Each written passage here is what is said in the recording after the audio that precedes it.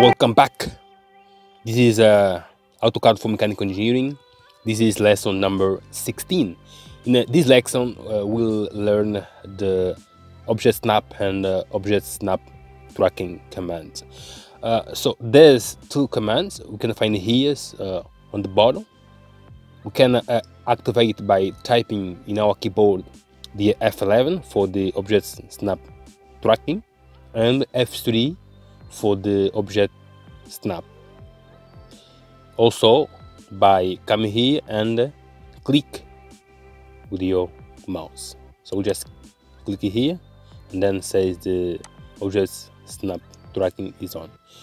Why do we have to use these two commands? So they are very important, and we can give here an example. For instance, I will just make here a circle.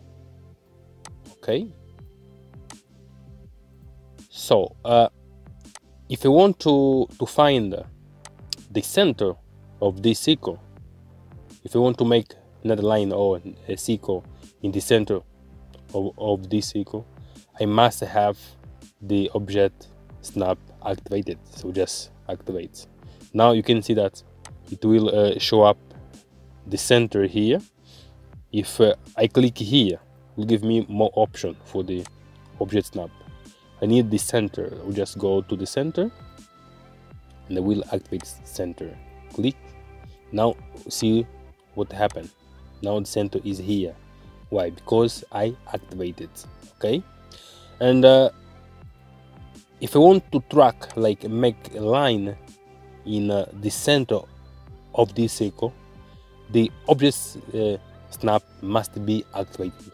So as you can see, by just put the mouse here, the cursor here, nothing happened. But see what happened when I activate the object snap tracking. I will now activate and now see what happened.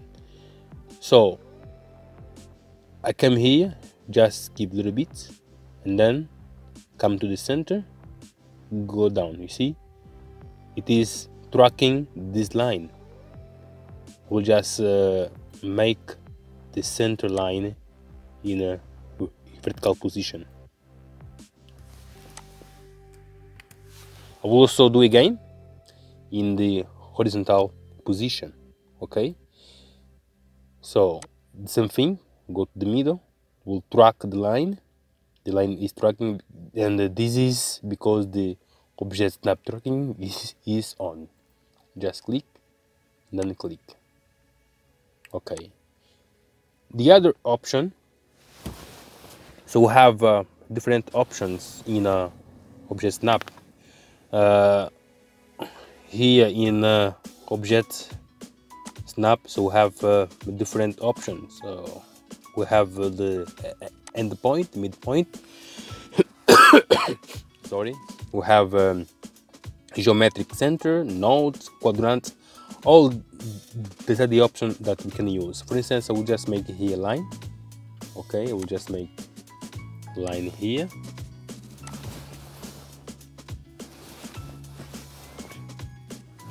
And this line, if I want to know to make a line at the end of this line, I need to activate the end point. We'll just come here, activate the end point. So now this is the end point. So I can make a line at the end point of that line. So I can now track this object tracking. If I want to make a line at the middle of this line, okay. For instance, let's just go back here. I'll just make a line at the middle of this line. To go there, so right now, if I activate the line command, nothing happens. So it's almost impossible to make a line at the end.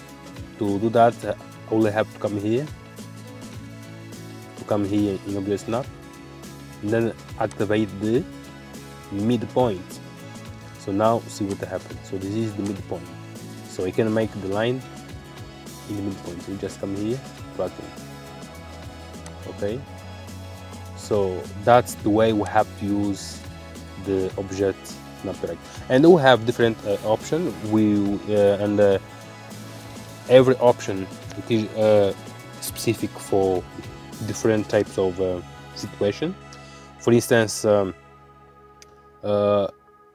tangent. So tangent is the line that we make at the very end of the circle. To make that, we'll have to again go to the object snap and then activate the tangent. So we have here the tangent, which is this one here. We'll just activate the tangent, okay, and we'll just make the line here. So this is the tangent. See what happened with tangent. So we'll just follow. We'll just make, okay.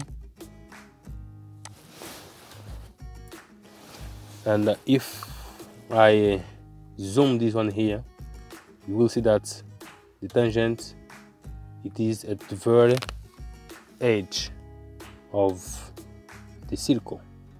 So you can see here, it is at the very edge. It's not down or up, it is right at the very edge, at the very end of the circle.